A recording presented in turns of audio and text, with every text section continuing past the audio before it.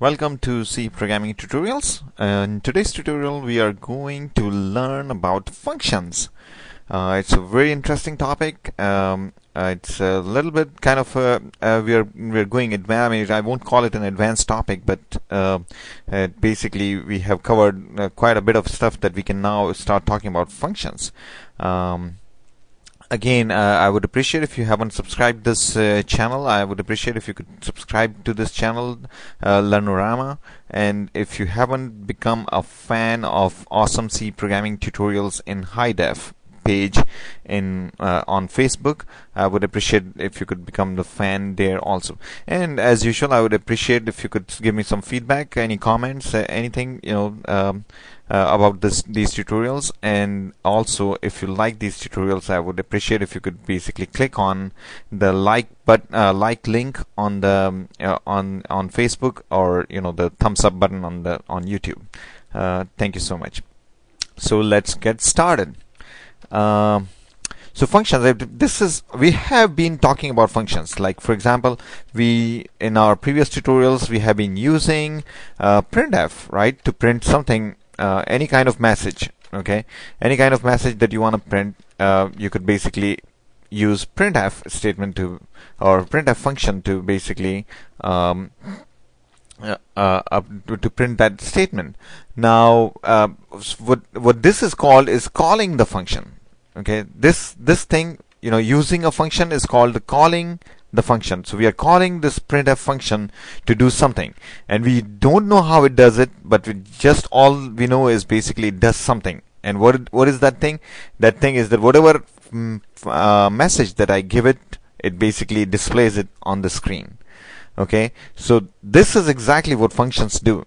Functions are basically a small piece of code, a collection of lines, lines of code, basically, that allows it to do some small task, some task, basically.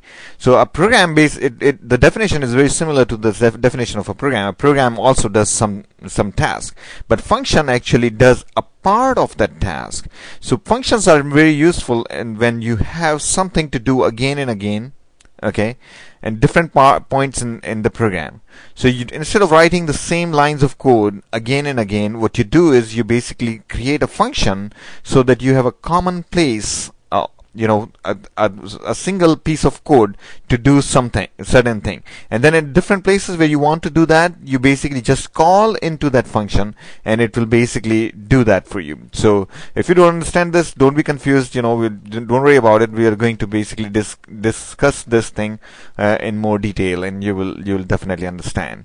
So how do you? So that was calling the function, but now we will learn how to define our own function. Printf, it basically comes with C. It's a standard function. It just, if you are working with C, you basically have that function available to you to be able to call it to print any message on the screen. But now we will learn, C allows us to basically declare our own functions or define our own functions, and this is how you do it. We basically write the return type, then followed by the name of the function. Okay, name of the function. Okay, these angle brackets, they just say that whatever inside it, you have to substitute it with something else. You don't have to use these angle brackets. Okay, and then parentheses. These parentheses, this is important. This is part of the function definition, and you will have to use it. And then followed by the list of arguments, and then the parentheses closed, basically, and then this braces, just like in any other C program, and then statements. Did I write it right? No. Okay. And statement, and so on. Statement, and then finally close. So you see how we group these statements together into the function. Okay, and this is called the header or prototype of the function.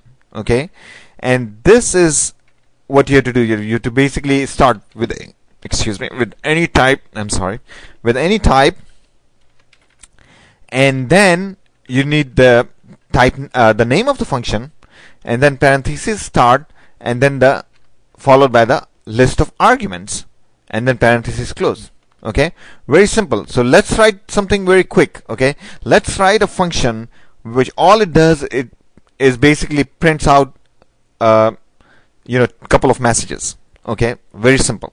So return type, let's not worry about return type for now, and let's use void. Okay, void says there is no return type, and we'll learn about it, what return type means more, maybe probably in the next tutorial, because I'm running out of time. There are only 3 minutes left, and I don't think I'll get to that point. And let's write the name of the function. What would be the name of the write? Then you can choose any name you want. Okay, but try to use the names which basically describe the thing that the function is trying to do. Here we are trying to print some messages, so let's write print messages. Okay, the name of the function, followed by the list of arguments. Okay, list of arguments, let's not worry about list of arguments also, so we'll leave this empty. So there is nothing, it's optional. You don't have to have arguments. Okay, so you just basically, we'll just leave them empty, no arguments here. Okay, you could also write void here if you want to. Okay, and then braces start and braces close, and we have to write whatever we want. We can write here any lines of code. Okay, and what we have to do, we have to print some messages out. What messages? Let's say printf this is the information age. Okay, and then printf pretty soon robots are going to take over the world. Okay, don't get scared, that's not gonna happen, so not anytime soon anyway. So okay, so this is our definition of the function. So what does this do? It's very simple. It just displays these two messages. That's it. So what do we do with this? This is what we do. We call this function. This was the definition of the function. We call this function as part of the part of our program. So let's say let's print something here. Printf about to call the function first time. Okay, so that we see this message, and then we call this function.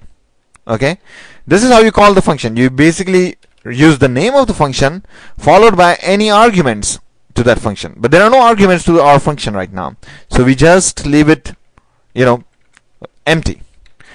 And then we printf about to call the function second time. Okay, and then we say print messages, we call that function one more time, and that's it. Very simple. Let's execute it. F9. Let's see what it does. Oops, didn't like this because this is not a valid C statement. F9. There we go. Look at this. Look at what happened here. Okay, look at what happened here. Look at this. It always starts with the main function. Look at this. This main is also a function. If you note this, it basically satisfies the definition of a function. Okay, so it starts with the main function. Always the program starts with main function. It doesn't start from here, even though it is defined before main function. So it starts from here. Okay, so let's bring this back up. So about it, first thing it says print this message about to call the function first time. Okay, so it says about to call the function first time. Then it calls this print messages. Okay, and then print messages is called, so the control jumps here and then it starts executing this function, and then it says printf this is the information age.